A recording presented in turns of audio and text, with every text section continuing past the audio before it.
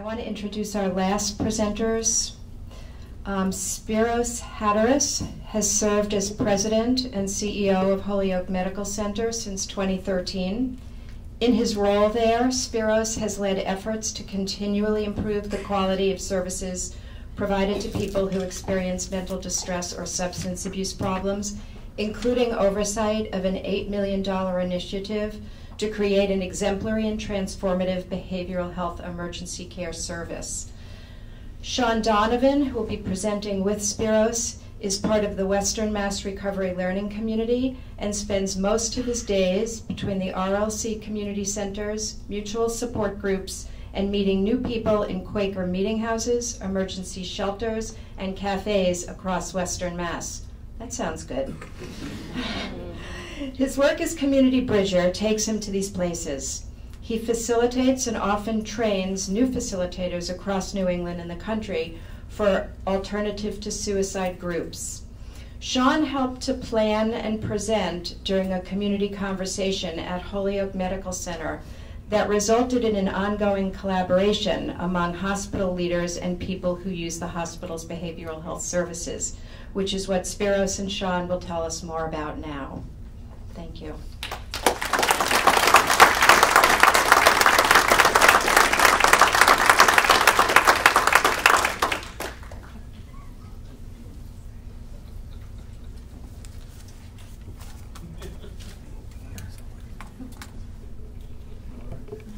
All right, Sean, you got the script. We're going to go off script a little bit because I'm supposed to speak first, but I'm going to put Sean on the spot because really this is about what the work he does, and I'm secondary, and I'm going to just make some comments about what he felt for me. So I hope I'm not throwing you off, but go ahead and tell us about the work that you guys are doing. I guess I'll use this. Thank you, Spiros. Yeah, I guess I'd like to talk a little bit about the community conversation that that Susan had brought up. So thank you, Susan, and also Jennifer Earth for helping organize that conversation at Holyoke Medical Center along with Spiros and other people. So we actually were able to have a conversation among members of the Western Mass Recovery Learning Community, people who actually are part of the community and work to support other folks. And with probably a room full of 70 people, I want to say, between security guards, hospital staff in the emergency department, and other behavioral health workers at Holyoke Medical Center. And this took place in October, so I guess several months ago now. And it's also a part of a series, like Susan mentioned, of other conversations. So what happened there, though, was that the Department of Mental Health let 4 of us from the RLC have the stage, essentially, to have a panel. There's at least one other person here, Danny Scott, who was part of that panel, as well as Marty Hadge, who spoke at this very podium 2 years ago, and our friend Sarah Mauser as well. And what we did was we spoke about our experiences of working through our own extreme states, working through our own suicidal feelings, working through a lot of distress and trauma in the world. And sometimes it was working through the trauma we received while in the emergency department, not just at Holyoke Medical Center, but at many emergency rooms across our experiences. And what we did, though, is we talked from our own experiences as human beings. It wasn't necessarily us as peer workers or necessarily us as people on a panel. It was just people being human. And I think what that led to was a lot of deep conversation from people who are traditionally talking from the perspective of clinicians and security guards and therapists, talking about their experiences as human beings. And we were able to have a really powerful dialogue about all the struggles that we have in those spaces of crisis.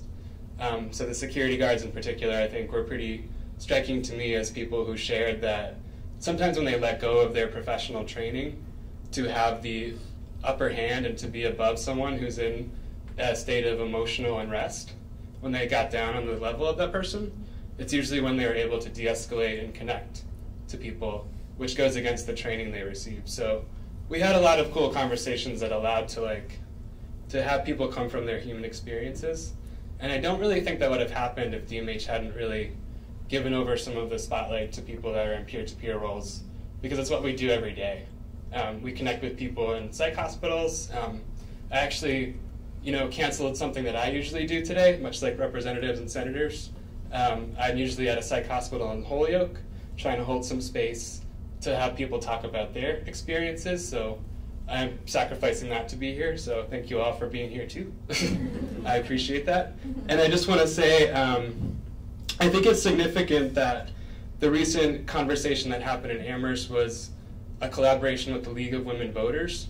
And I think it's significant that today we're calling this the DMH Citizen Legislative Breakfast, because what happens, when we have the ability to talk openly about stuff is not only people heal, but people become more active citizens.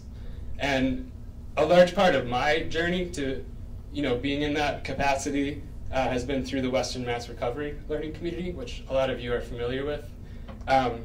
So I just want to give one more,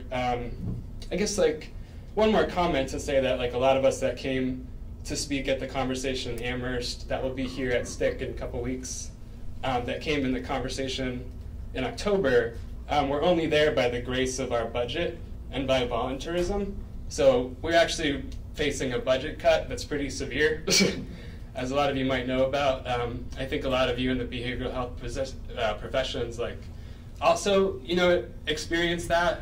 We used to have a upholstery shop in Holyoke. We used to have a shop where people could work with plants, and that was a really healing place for folks, which has been defunded, as a lot of you know, through CHD and other places, which is sad because a lot of us found the value in that. And so I just want to ask that those of you who are in the legislature, both Senator and Representative, I really appreciate you for coming together for this event, to maybe look at the Ways and Means Committee and just consider if we really need to be cutting the Recovery Learning Community's budget by 50%, because frankly, you might not see us here next year. We might not have the budget to share this wisdom with you. So I just want to end with that and to thank you all for being here. So thank you.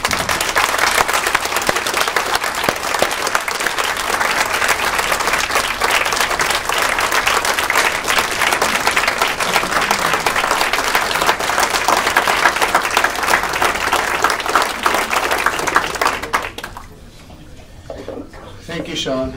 I just want to share my experience with the folks that came and had the community conversation in Holyoke, and just give you a couple minutes of my perspective on it. I've been in healthcare for 26 years or so, and I think that it was one of the most profound experiences I had, because it was really odd. You're sitting just like we're sitting around tables, and suddenly the tables completely turn.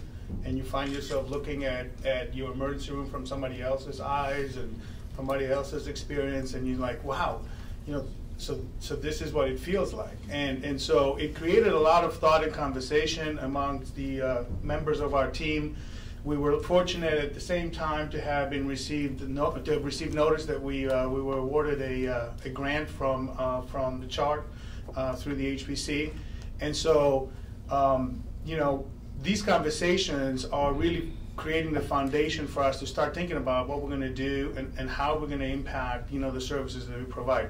Let me just say, if you haven't been to one of those community conversations and one is near you, I would highly recommend it. I happen to be, in the first one because, I'm the CEO of the hospital. But just fast forward a few months later, I come home to Amherst, where I live.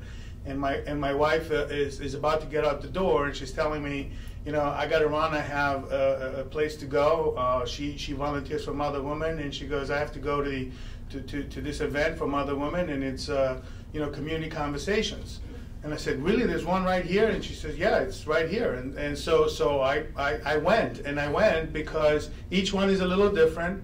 Each one brings different elements into it.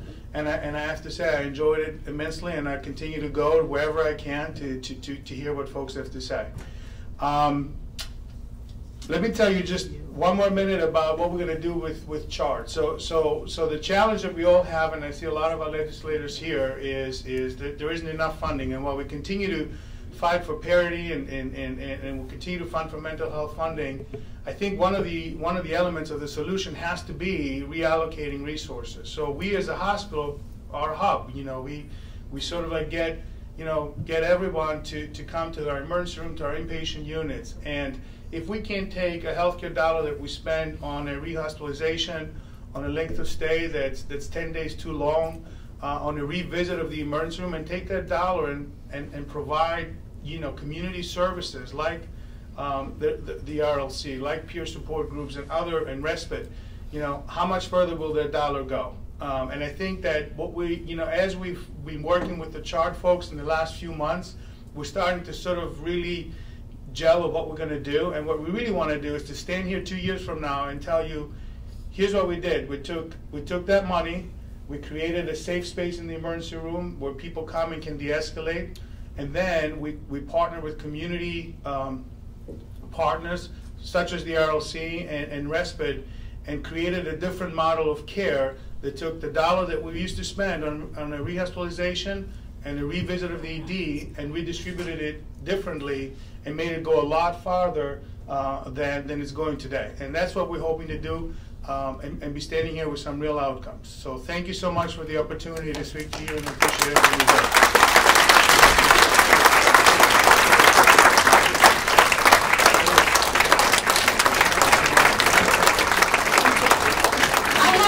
Western Mass rocks. Thank you so much to David, Sean, Spiros, and Lisa, and to Senator Humison and Representative Tosato. We are a fabulous community. Let's just keep moving. This has been an inspiring event. I thank you all for your work. It makes a difference. And we should all end now knowing that there is great work that we can stand on the shoulders of and keep going. Thank you.